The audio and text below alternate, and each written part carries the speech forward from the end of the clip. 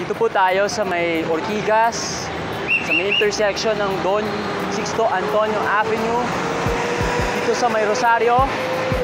Ngayon ay kakamustahin natin ito, mga sidewalk, mga kalsada, paano nagbago to.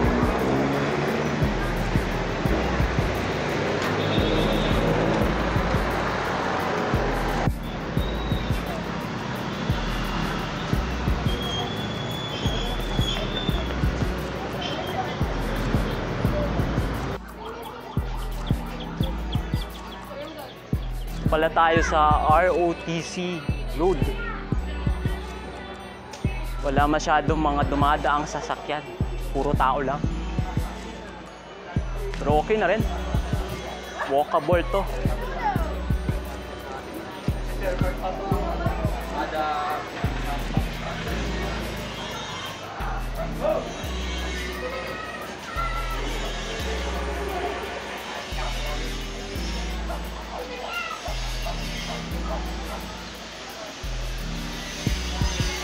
May mga sasakyan pa rin.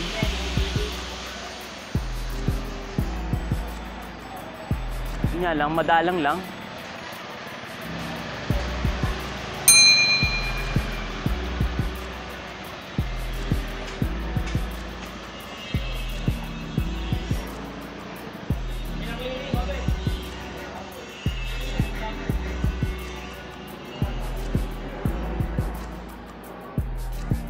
Pagdating mo rito, dead end na.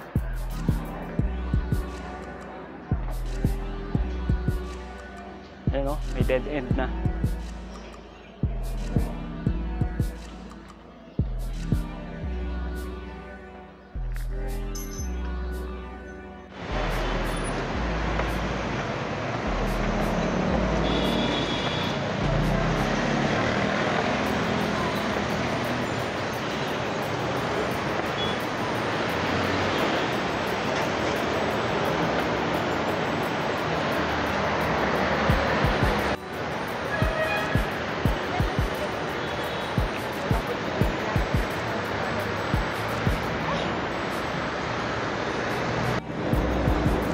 Nakikita nyo is Ortigas Avenue.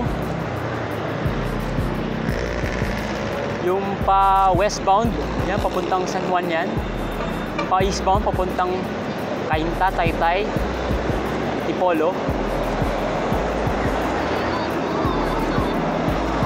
Madalas magkaroon ng traffic dito pag rush hour.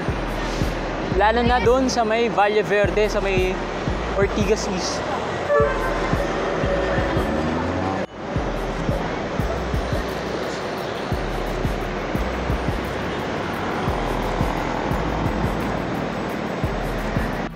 Makikita mo tong footbridge, wala na yung mga illegal vendor.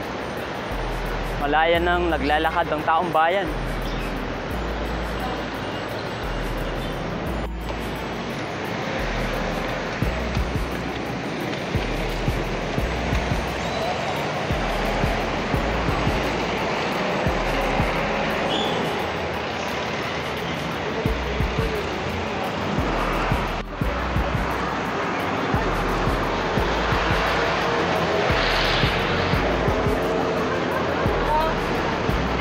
Mga sidewalk cleared na.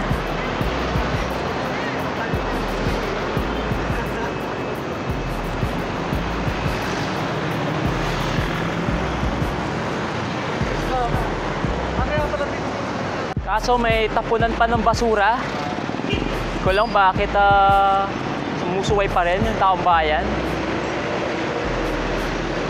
Dapat lagyan to ng proper na container para pagtapunan tong mga basura. Ito na po yung Don Sixto Antonio Avenue,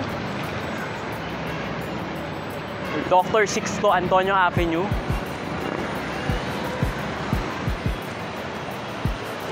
Ito papuntang mismong city center ng Pasig, yung kalsada.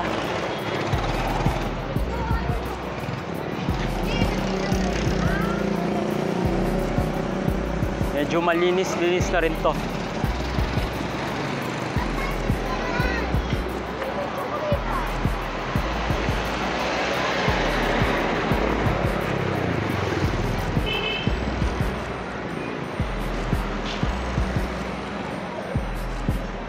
Wala na yung mga illegal vendors. Wala na yung mga illegal parking.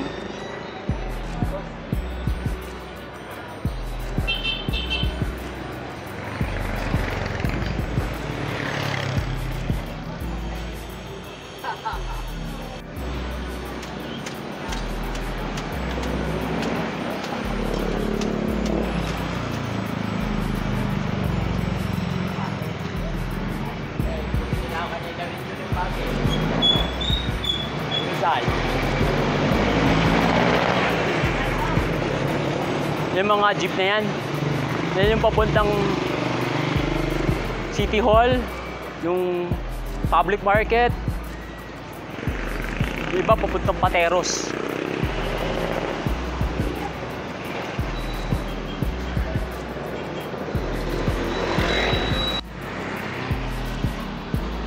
Yan, meron parang isa pang tambakan ng basura.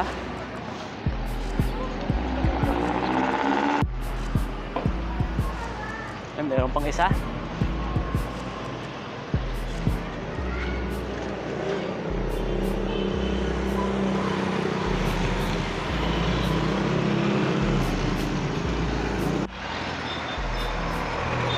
Pasukan na yon. Yan, ang dami mga estudyante nagsisiuwian na.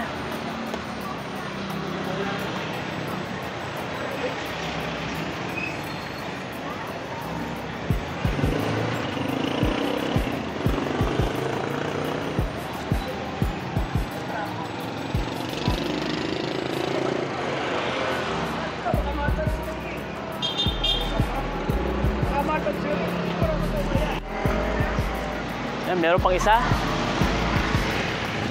Natambakan pa rin ng basura. Itong stretch ng Sixto Antonio is one way. Yung papuntang palengke.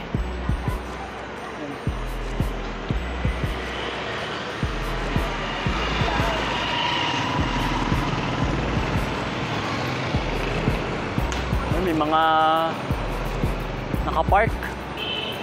Pero mga mamimili lang sa mga sari-sari store. Iba nag-aabang.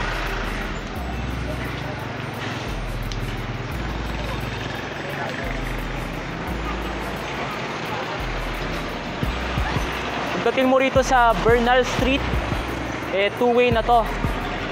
Kaya yung mga jeep dyan na galing palengke ay kumakanan.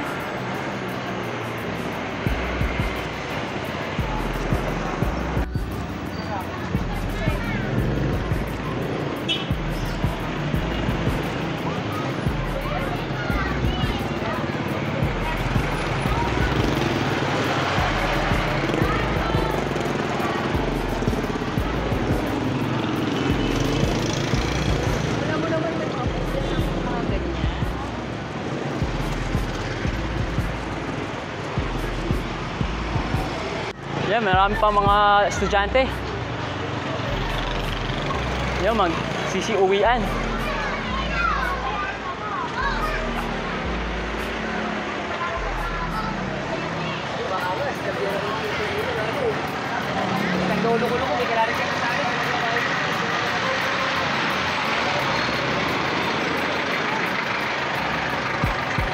Yung mga tricycle, parang school service. Iba nagji-jeep.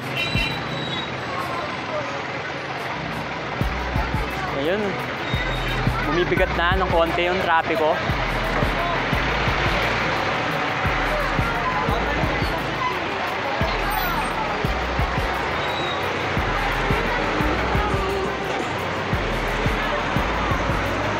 Yan yung Rosario Elementary School.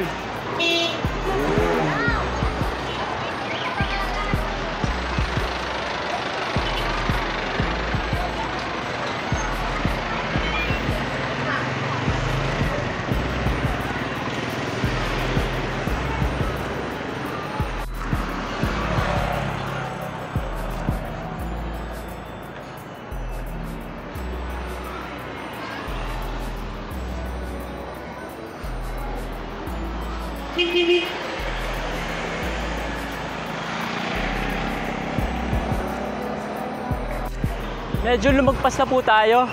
Ito na pala yung barangay may bunga. Kanina andun tayo sa may barangay Rosario. Yan, so hanggang dito na lang po tayo. Mukhang okay naman yung kalsada rito sa Dr.